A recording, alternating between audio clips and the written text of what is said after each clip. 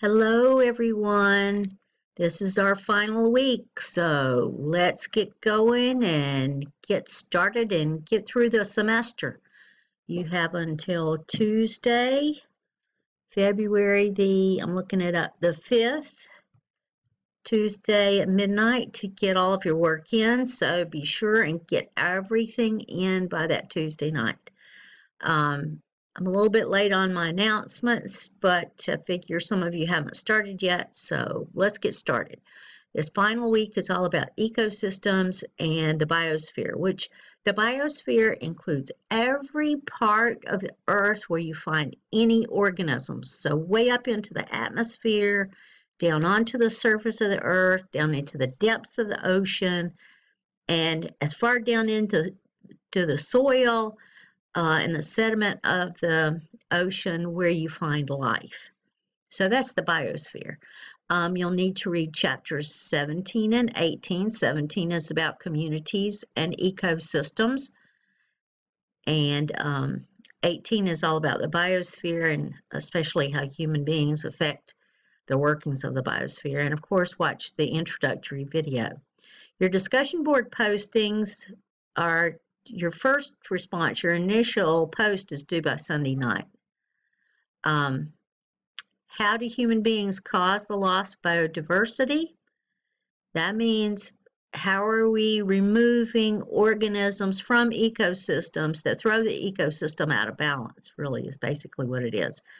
And how do we cause extinction of different species? And also you need to discuss if there are any potential solutions to these problems, and there are some. So be sure to look these up.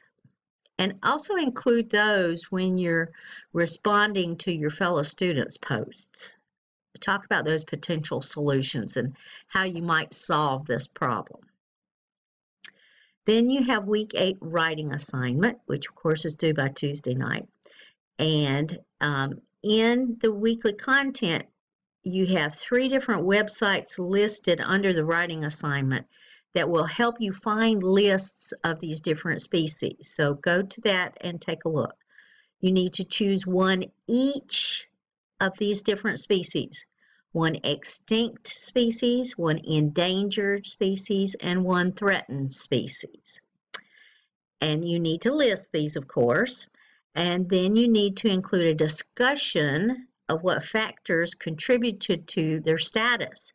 So why is a bald eagle on the endangered species list? What contributed to eagles ending up on the endangered species list?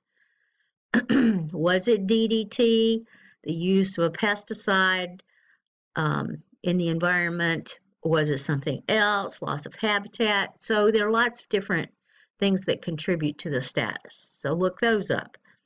And also you need to look to see if there are any recovery plans for these species. Are there ways to bring them back into their ecosystems and help them survive so they can then become part of the ecosystem again? And if there are recovery plans, then what are they? And then finally, of course, you need to take the week 8 quiz, so don't forget that. And like I said, this is the end of the term, so you have to get everything in, everything that might be missing has to be in by Tuesday night. As always, if you have any questions or any problems, please email me, jsigmon@grantham.edu. I am here for you. Just call on me and I will help you.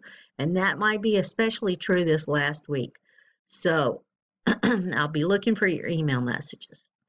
Thanks and have a good week. And it's been a great semester.